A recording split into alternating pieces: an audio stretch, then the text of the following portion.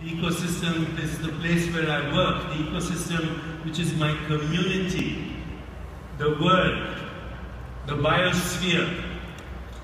So I think holism simply means we've stopped looking at biological organisms, particularly human beings, as skin-encapsulated egos bound by a semi-permeable membrane that is isolated and exists by itself. Your social well-being, your community well-being, your financial well-being, your career well-being, all influence your physical well-being. Because your physical well-being is not something totally dependent on you.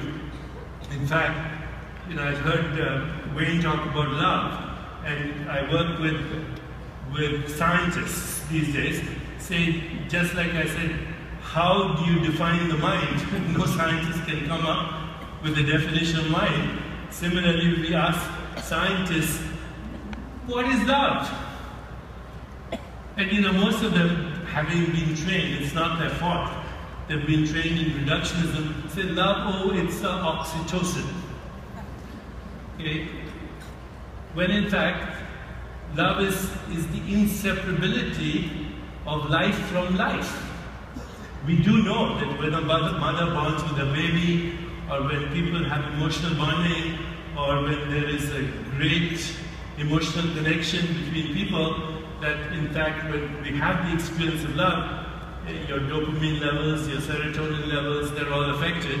And these so-called biomolecules are not only just biomolecules of emotion, they happen to be immunomodulators. They modulate the activity of your immune system.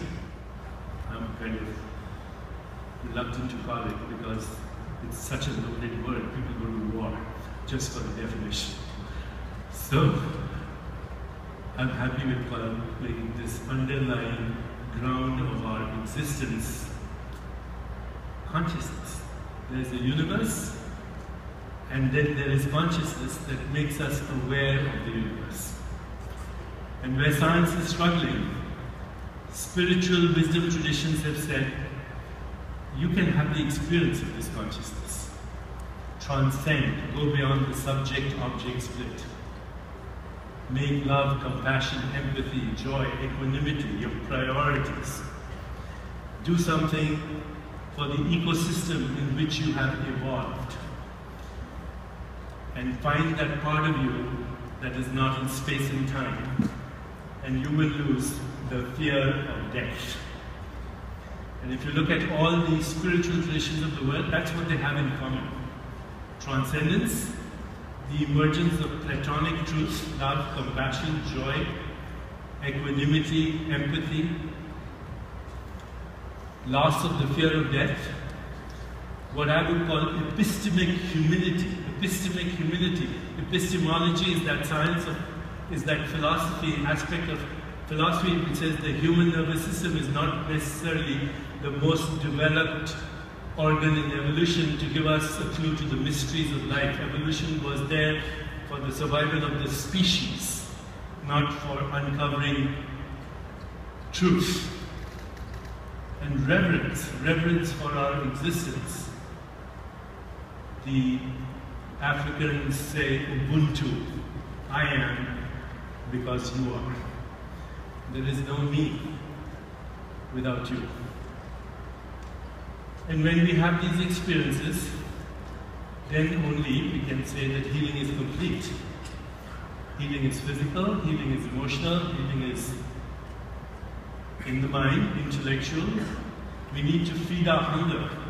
Hunger for food, hunger for love, hunger for compassion, hunger for empathy, hunger for joy, hunger for peace, but ultimately hunger for meaning.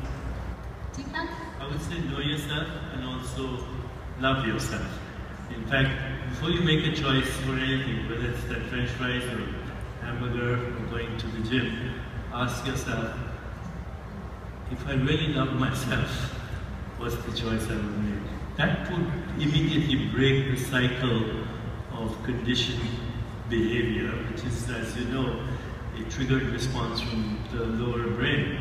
And so that moment of interruption, stop, take a few deep breaths, observe your body, and then proceed with awareness.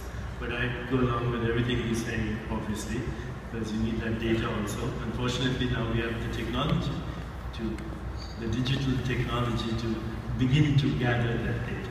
We agree. So you agree on the measurement? Because say more about love yourself. What does that mean? What's I'm a very goal-oriented person. What's the action item if you're telling people to love themselves? What does a mother do? Does she ask what's the action step if I love my baby? I mean, that would be sad if she had to ask that question. So just treat yourself with the same caring, tenderness, affection, and attention that you would your own baby.